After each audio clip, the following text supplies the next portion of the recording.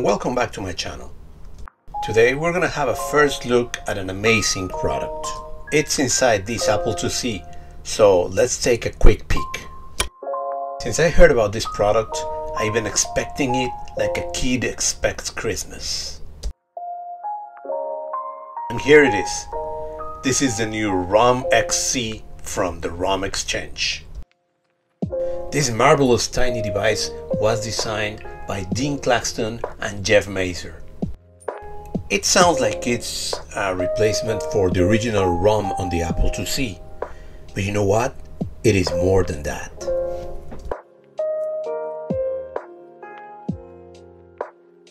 This tiny marvel has tons of different functions. For starters, it's barely larger than the original ROM. One of the first things you notice is the battery. That means that it should have a clock, but let's not get ahead of ourselves and start from the beginning. Let's see how it's installed first.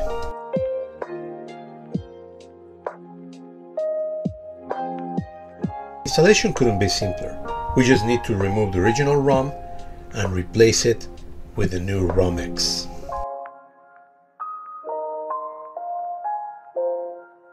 I like to use a Swiss knife to do this, but of course it's up to you. Although the ROM X is a very strong and sturdy device, you still need to be gentle and be careful when pushing it in and align correctly the pins. There you go, job well done. Let's test this baby. First thing you notice when you turn on the computer is that you get this instant menu. The first thing you notice is the name of the product, the version on the top, and a long list of ROMs. And look at that, that's today's date. The first thing you really notice is 15 slots with different ROM versions in it. I immediately recognize all the available ROM versions for the Apple IIc. I can see it includes the ROM X, my favorite, and it's selected because I see an asterisk next to it.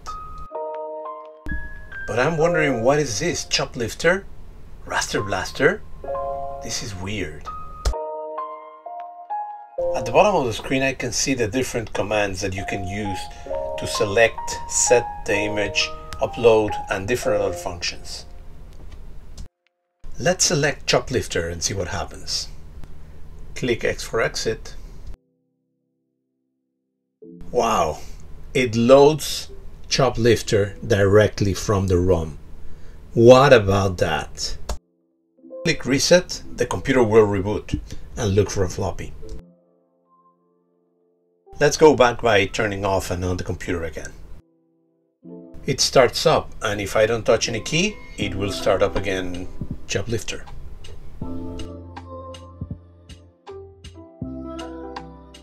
Let's see what else it has.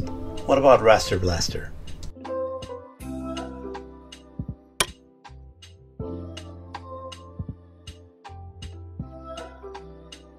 Amazing. As you can see, this is happening without even booting. All this is coming from the ROM X directly. Let's try ROM 4. Oh, better yet, ROM 4X, so we can see the special menu. And there it is. This is amazing. I can't believe this. Another great feature of the ROM Xc is that you can create your own images. They sent me a couple of samples to test uploading, so let's try that. The process couldn't be easier, and they have even a document on how to ROMify the files that you want to convert so they can load directly from ROM. You will see on the top right corner how the files are being processed. There it is. Converting a program to run on the ROM X can be simple. You just gotta be careful because the code must fit into the 12K of space that they have, but you can use some tricks like cutting it in chunks so larger files can fit in different parts. It's all explained in their documentation.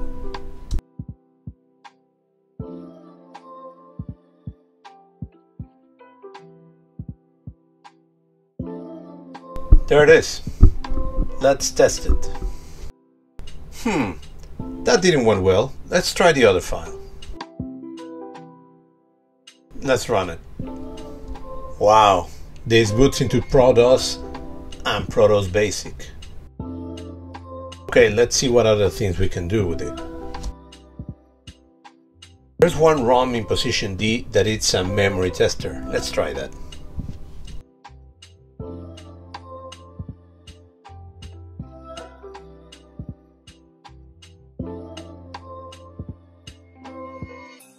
Some of these ROMs don't have a real exit function. They will just keep on running and stay in that position, but it's easy. You just turn it off and turn it on. One of the coolest features of this device is its ability to upgrade the firmware without the use of special software, hardware, or anything else. You can do it directly on the Apple IIc. My unit actually came with an older version of the firmware, so Jeff sent me an update and I'm gonna perform it right now.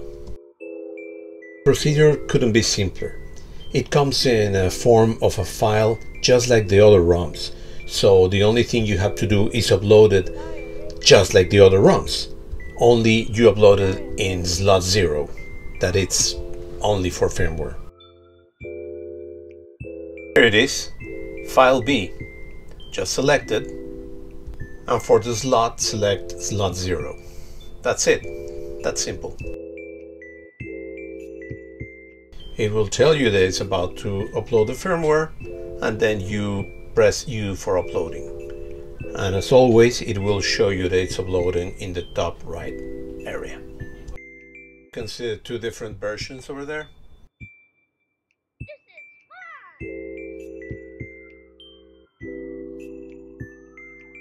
And when it finishes, you just reboot. Check it out, version 994. Let me do a quick check of the different ROMs just in case. I want to see that everything keeps working.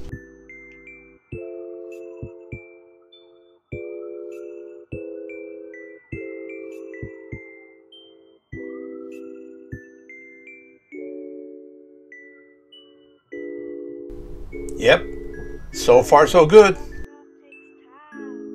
One of the coolest features is the integration of the non-slot clock. As you saw at the beginning, it comes with a battery, so it holds the clock data for a long time. To test the clock, I'm gonna try to run Copy2 Plus and see if it recognizes the time and date.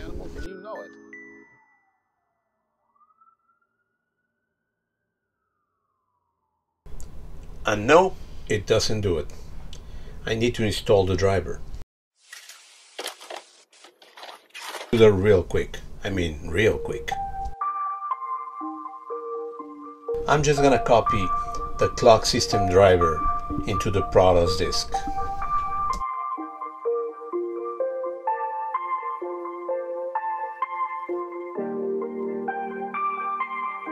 What? It didn't work? Damn you! Well, it seems like Alzheimer has taken its toll. I didn't remember that for ProDOS, the clock driver has to load first, so I have to copy every file one by one, starting with the clock system file.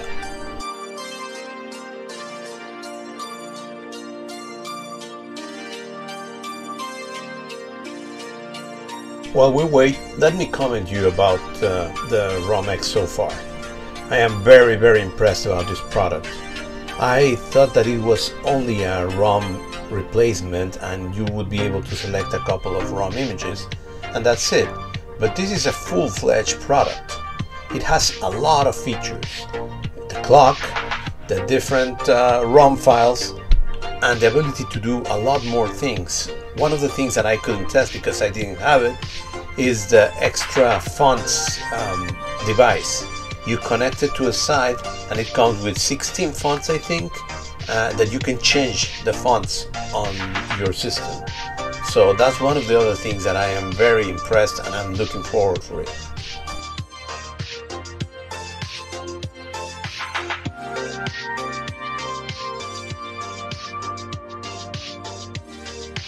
Alright people, this is the moment of truth.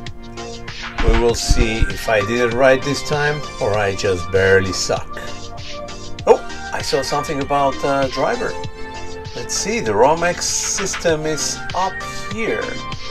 So, yeah, there it is. The date. Perfect, it works. Yay!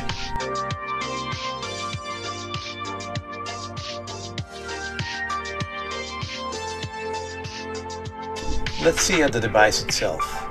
It's a small size, it comes with a battery, and it comes with some connectors that will allow you to put some fonts over it. On the side, I think so, a different card, I'm not sure very well right now. Here is a reset plug that will allow you to do an emergency reset. And as you can see, it has great quality. It's very small, fits perfectly, and it's gonna be sold by Reactive Micro. They already have pre-orders on their website as we speak. Although this device is new, the ROM exchange is not new. They already have a product for the Apple II. So they have a lot of experience in this ROM business and making these kind of devices. What can I tell you? This device actually has surpassed my expectations. Really, I wanted to get it, but now I wanted more. I'm gonna get a few more because really it is the thing to have in an Apple IIc. It replaces several items and it gives you a lot more options.